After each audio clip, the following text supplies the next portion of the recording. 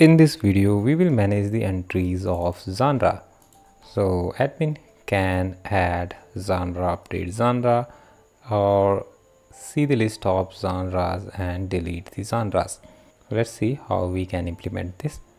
To get the changes before this video, you need to check out to the branch feat-stock-mgt. Inside the repositories folder, create a new class with the name genre repository, and inside this class first create this interface with these 5 methods. Now here the genre repository, implement this interface and implement all the methods. So inject the application DB context here through the constructor. Now it is our add genre method, so we are simply adding it to the context and saving changes. It is our update genre method, and this one is our delete genre, and this one is get id by async, and it is the nullable genre, so it can also return the null value. Here we are getting all the values of genres, that's why we have written here to list async, and make sure we have added this line here. Okay, once you have created the repository interface and class, go to the program.ces file and add this line here to configure the dependency injection for iGenre repository. Now we can go to the controller section, and you need to create a new controller which is called the genre controller. Okay, and this controller can be accessed only by the admin. So authorize role equals to name of roles.admin, and it is our enum. Here inject the iGenre repository through the constructor, and here is our index method.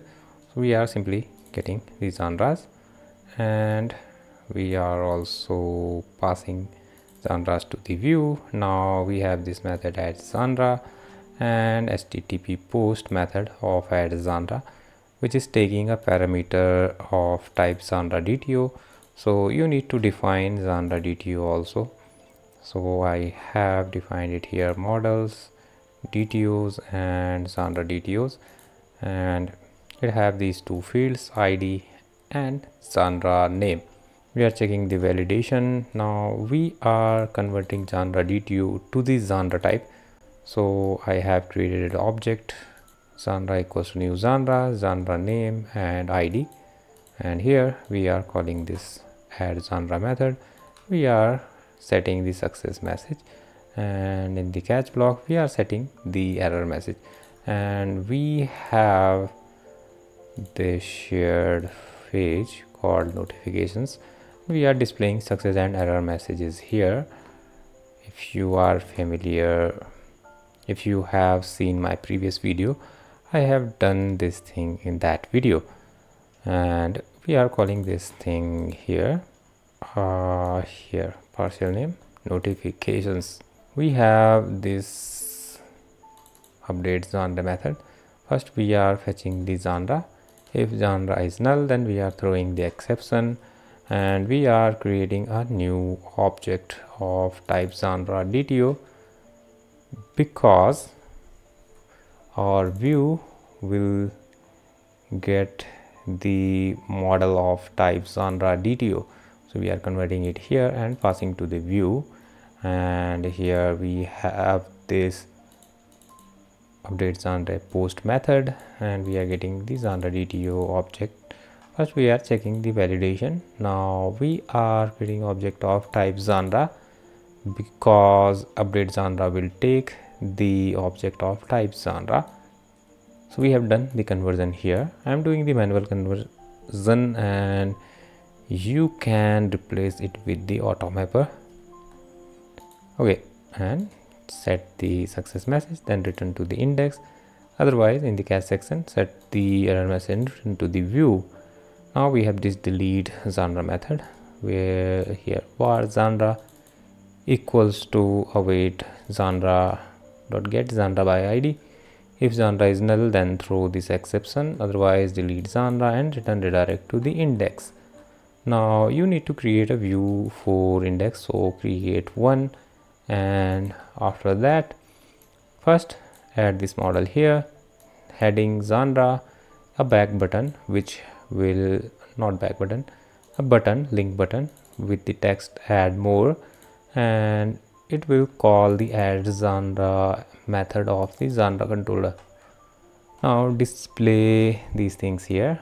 We will display the genre, and another column will be action, so display the genre here inside this loop, and this action column will have two buttons. First one is called edit, which will call the update genre method of the genre controller, and asp route id equals to genre dot id. So why it is asp route id, why it is not asp route genre id? Because this id should be similar with should be same as the parameter of this method update genre. It has the parameter id, that's why we are naming it id. Now delete genre method, and now this delete button will call the delete genre method of the genre controller, and asp route id will be genre dot id, and on click it will call the window dot confirm method and open a pop-up window and ask are you sure, and returns true or false on the basis of the selection. So that's our index page. Now we will work on the add genre view, so add its view, and at the top add this model, and here create a div with style 50%. Here we have this add genre heading, and we will have this back button which will redirect us to the index method of genre controller. Here we will have this field genre, so it is a type of input text and ASP4 genre name, so we have linked this text field to the genre name and ASP validation message for the genre name, which will display the validation message for this. And here it is a simple submit button with add, and the update method would be similar, so just go here.